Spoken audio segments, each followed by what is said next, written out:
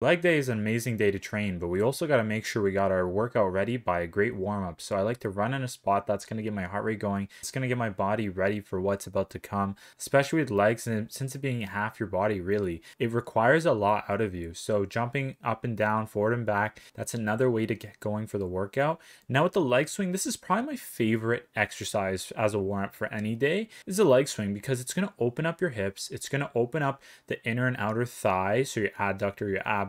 It's also going to work your glutes too. It's just really important to do, guys, and I think you need to give this a try. You can also do it with your leg bent a little bit more, but I like to do it with my leg straight.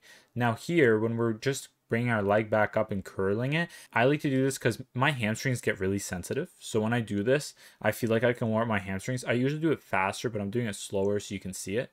Now the next thing I want to do is just swing that leg up and down.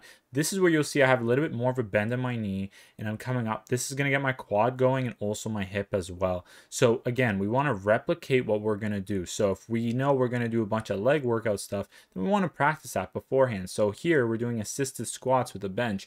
They're also known as half squats really, but what I like about these is it's just a good regression, a good practice before you do the squats. And here's another angle so you can see front on. Also with my knees, you don't see my knees go inward. Thank you for watching. Please follow. I really appreciate the support, guys. More videos coming soon.